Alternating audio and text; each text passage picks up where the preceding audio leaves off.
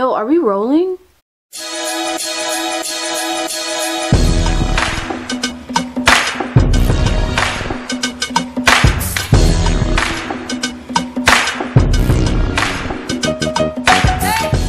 guys, it's Reena, and yes girl, what's up? I'm about to talk to you about something that is very important to me, and it is my religion. I get a lot of questions about the things that I do, and then the answer is always has something to do with my religion, which is Islam. I'm a proud Muslim, but I just want to explain some things that a lot of people don't get and a lot of people ask me about. There are going to be 3 topics that I will be discussing. It's going to be food, wardrobe, and relationships. One disclaimer is that just because I do these things doesn't mean all Muslim people do it.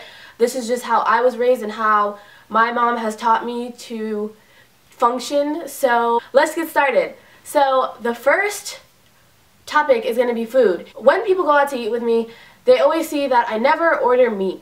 I never order chicken, beef, pork, any of that. I always order seafood, or if they don't have seafood, I order something with vegetables in it or something that I can eat.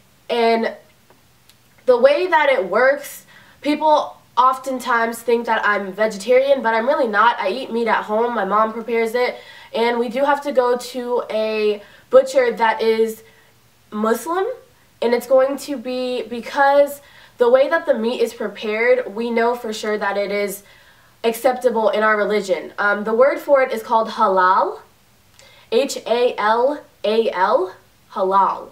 And basically what that means, it is permissible in Islam. So that means it is allowed in the religion of Islam. And so people would ask me, what is acceptable? And basically, this is just what I've researched on my own. I didn't get like a for sure answer on it, but I know that I can't eat something that has been abused. So when it comes to McDonald's, I've seen a lot of things from McDonald's where they abuse their animals, and I just don't think that's right. As a person, like as a human, I don't. Well, I asked my mom how our meat is prepared, like halal meat is prepared, and they say that they just cut it by its head so it doesn't have to suffer or something like that, but I'm not too sure why. But all I know is that if it's not halal meat, I can't eat it. It's just not allowed to go through my digestive system, okay? Another thing is I cannot eat pork. People always say, wow, don't you miss bacon? I can't miss something that I've never had before. Topic number 2 is going to be wardrobe. If you know me, I don't wear shorts. I don't wear things that show my legs. I do my best not to wear things that show my legs. I have worn shorts before, but I stopped doing that because I know that it's not right. I know that I need to be more modest in what I wear, so the reason why I can't wear shorts is because a woman of Islam is supposed to be modest. She's supposed to cover herself from head to toe pretty much. I just know that we're not supposed to show what our body looks like. We're supposed to have loose-fitting clothes, and we're supposed to wear a headscarf. I do get the constant question, oh, I always see Muslim girls wearing hijab, but you don't.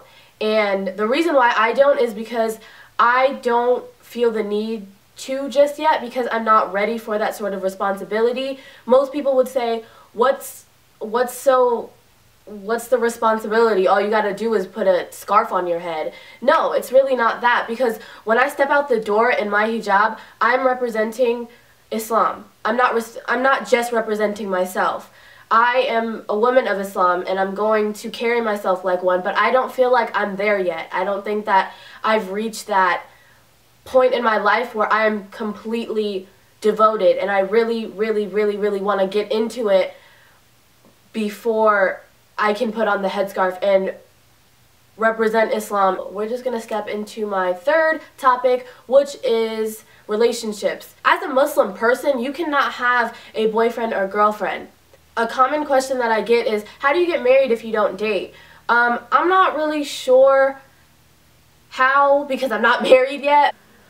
The way that I have it set up is that I told my mom I'm going to go out and find myself a husband. So, yeah. But I know that a lot of people in my family have been in arranged marriages. For example, my parents have been in an arranged marriage. Their parents know each other, so boom, bam, done. They're married. They got 3 beautiful kids. I'm the most beautiful. I'm just playing. I personally think that they are a very strong couple. They work with each other very well. They're very compatible. they, I think, are very lucky to have each other. My dad is absolutely wonderful. My mom is a woman. She's a very strong woman. My mom is a very strong woman. She takes care of her family so well, and that I wish I could be half the mother she is one day. And I guess I just want to say thank you, Mom. Thank you, Mom and Dad. That's pretty much the end of my video. I hope you guys enjoyed it. I hope you guys understood everything that I was saying. So yeah, so have a great day, guys. Positive vibes only, no negative ones, because positivity makes the world go round.